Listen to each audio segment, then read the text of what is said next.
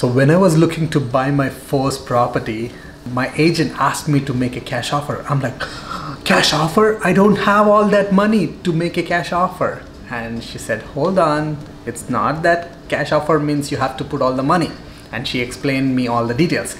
And then later on I realized many people actually like me who are first-time home buyers doesn't know what's the difference between cash offer and conditional offer, and also they don't know what are the consequences. You know, when you make a cash offer, you can get into huge trouble. So you need to know what are the consequences that can come up with when you're making cash offer, and you need to know when to use them.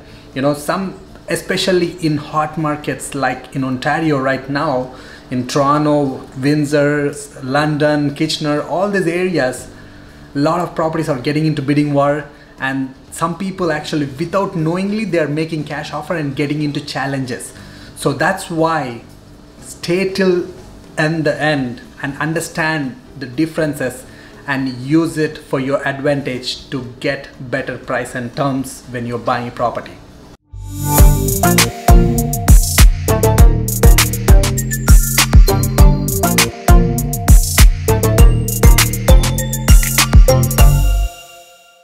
Namaskar, Aditya Soma here. Welcome back to my channel, and if you've been enjoying my videos, don't forget to hit that thumbs up button and the subscribe button. So let's first talk about what's the conditional offer, and especially if you're a first-time home buyer, it's very confusing terminology, so you gotta be really careful.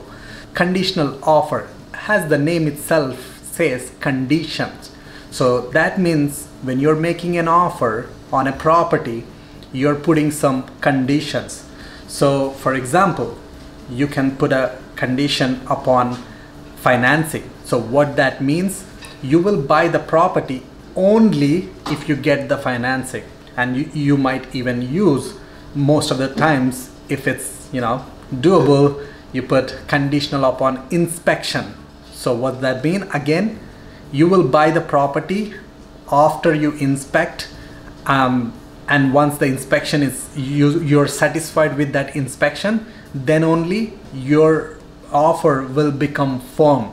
So what that firm means is like, that's when the deal is done, like 100%, the property is sold for you and seller cannot back out, you cannot back out. So you both are on contract.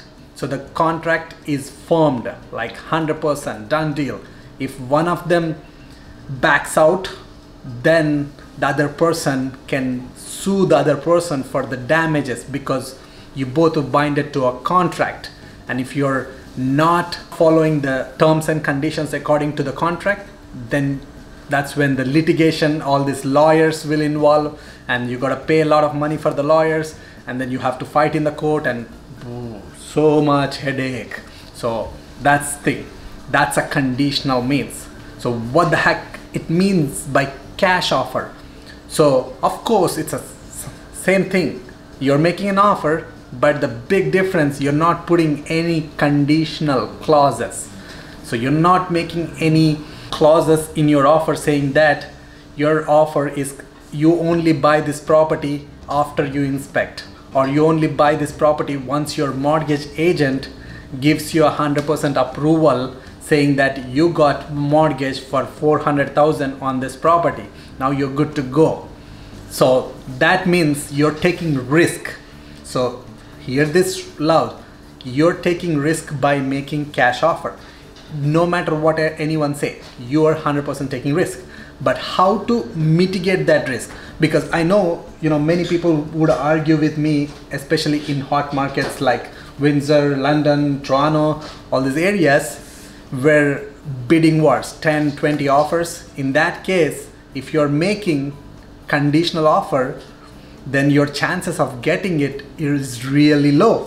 So those are the cases where now you have to think, you have to take a step back, start preparing for that offer date. So now you're in this bidding war situation, you know that there are like multiple offers.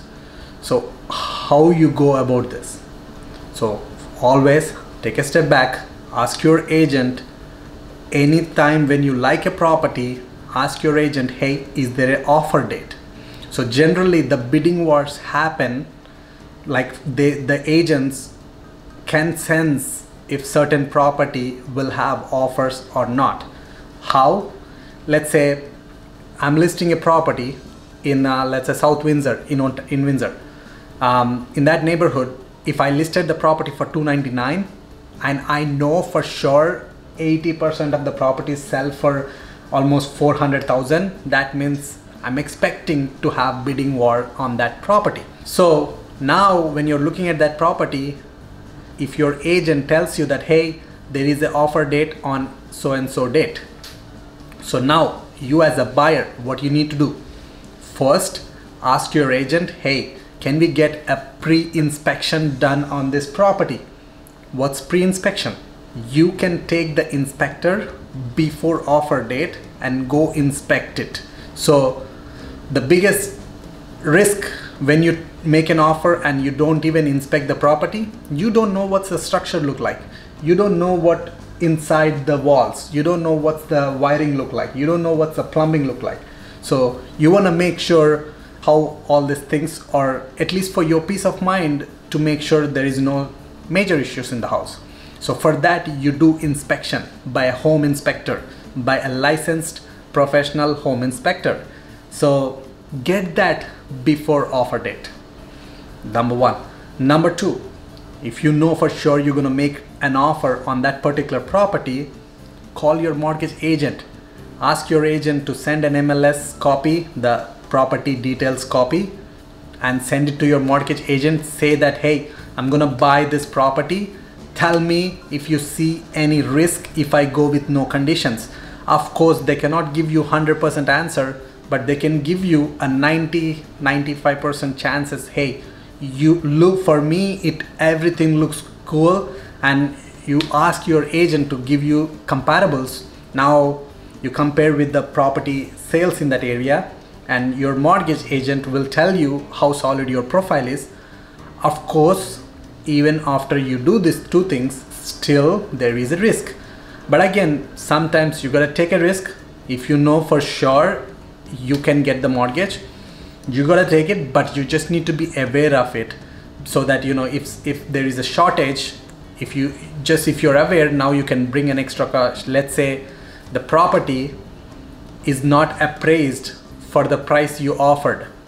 So if you're new to these terms, let me try to explain very detailedly. So the property, just back example what I took, let's say you want to make offer on that property for 400,000. Now the bank will send a professional appraiser to make sure the property value is 400,000. So you cannot do that prior, but at least to sense the value of that property, your agent can help you give the data of the sales in that area for that type of property. So get that data. Now you can compare, okay, if you're like few thousand give or take, pretty much close to market value, most likely you should be good. But again, as I said, I'm not a 100% accountant or lawyer to tell you take risk or not, but be careful, do pre-due diligence before you make cash offer. Of course, look for the properties that doesn't have bidding wars, so that you don't have to go into this risky situations.